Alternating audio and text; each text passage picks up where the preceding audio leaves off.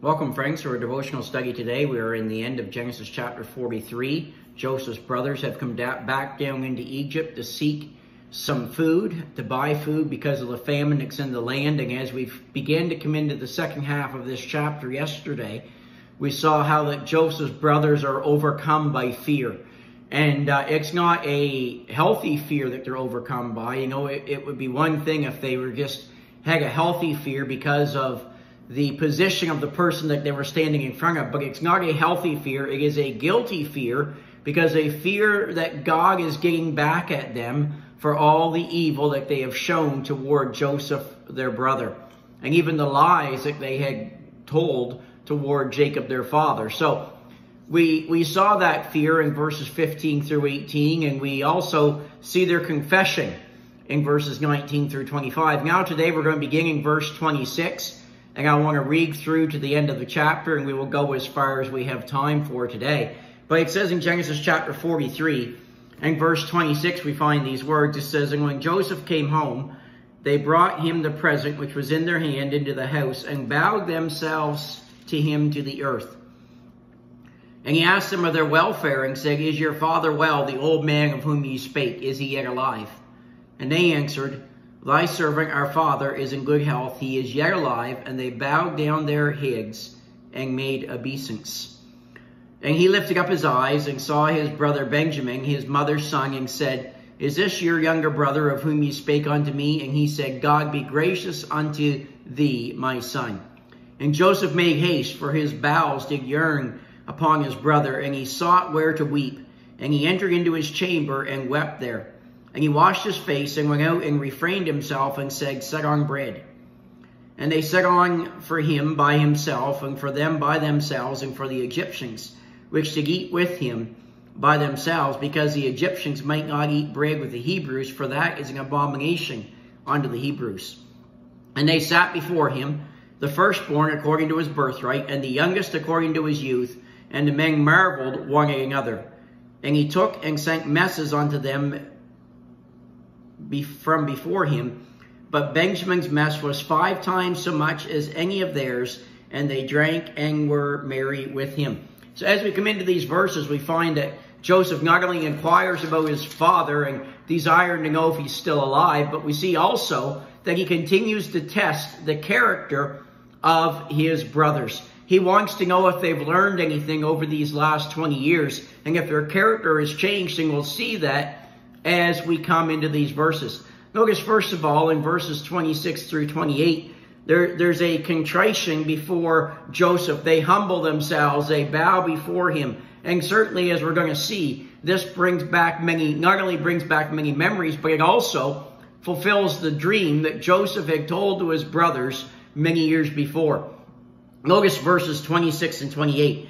It says, When Joseph came home, they brought him the present which was in their hand into the house, and bowed themselves to him to the earth. And they answered, verse 28, Thy servant, our father, is in good health. He is yet alive.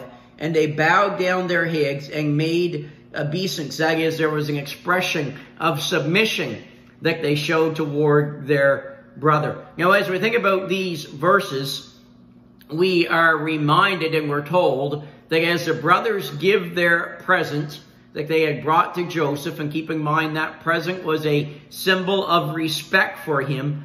Not only did they give him the present, but they also, the Bible says, bowed themselves before him. And again, that is a fulfillment of the prophetic dream that is mentioned in Genesis chapter 37. And we're going to go there in just a moment and see that dream and their reaction to it when Joseph told them about this dream. And then we see that they repeated the bowing again after Joseph had inquired about the family and about his father in verse 28. And the significance of the bowing would not have meant anything to the brothers in a few moments as Joseph reveals himself. That significance of the bowing would not have meant anything to them had Joseph not told them his dream back when he was a young fellow. Come back to Genesis chapter 37. Genesis chapter 37, I want to read verses 7 through 9. It says, Genesis 37, verse 7, For behold, we were binding sheaves in the field, and lo, my sheaf arose, and also stood upright, and behold, your sheaves stood round about and made obeisance to my sheaf. Remember, that's the exact same word that's used in Genesis 43, verse 28, when it says they showed obeisance to him. Now, notice verse 8 of Genesis 37. And his brethren said to him, shalt thou indeed reign over us? Or shalt thou indeed have dominion over us? And they hated him yet the more for his dreams and for his words. And he dreamed yet another dream, and told his brethren, and said, behold, I have dreamed a dream more, and behold, the sun and the moon and the 11 stars make obeisance to me. And of course, we know that verse 11 says, his brethren envy him, but his father observed the saying. Now, as we come into Genesis chapter 43, verses 26 through 28, we see there that this dream is fulfilled. That they do bow down to Joseph. They do show him reverence and respect and submission, as he foretold them through these dreams in Genesis chapter 37. And then we see the reception that Joseph gives them. First of all, in verses 27 and 28, he desires some news about his father Jacob. He wants to know how Dad's doing. And it says in Genesis 43, 27 and 28, he asked them of their welfare and said, is your father alive, the old man of whom you spake? Or is he well? Is he yet alive? And they answered, thy servant, our father, is in good health. He is yet alive. And they bowed down their heads and made obeisance to him. Now, many people, as they read this verse, they think that's a proper thing for Joseph to do, to probe and to ask these questions about his father's health and whether or not he's still alive, because he would obviously want to know his father's condition. He knows now that Jacob, his father, is an old man. He knows that he's at the age where anything could happen at any moment. So as Joseph sees his brethren, it's only logical that one of the first things that he does is that he asks them of the welfare of his father. Is he yet alive? Is he doing well? What's the condition of his health? Has God continued to bless him? And that's very important for Joseph to know. But he wants to know more than just the condition of his father. You see, asking these questions also helps him to discover the attitude that his brothers had toward their father. Obviously, you can see in the past that they have had little respect toward their father. And he wants to know, has the respect that they have for their father grown?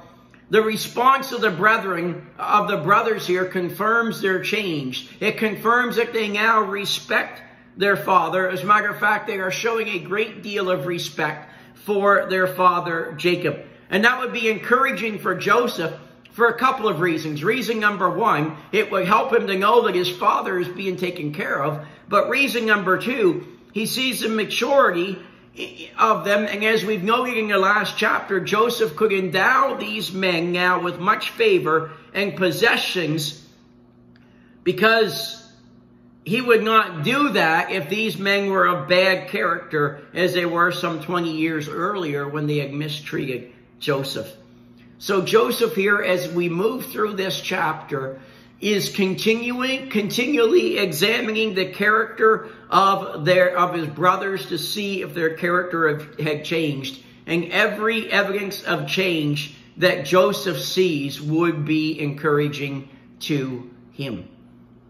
You know, sometimes, friends, God will put us through tests to reveal to us our true character. God knows what our character is.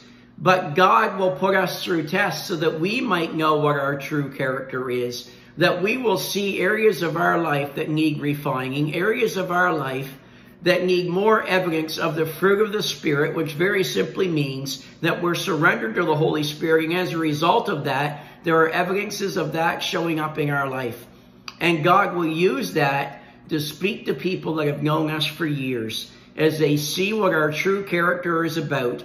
And our true character is revealed. And nothing will reveal your character and my character any more than difficulties and trials that come our way. It is a way of bringing out the best in us, and yes, sadly, even the worst in us. And I hope that we can say as Job in Job 23:10, he knoweth the way that I take, and when he hath tried me, I shall come forth as gold. Next day, we will conclude our study in Genesis chapter 43. Have a great day.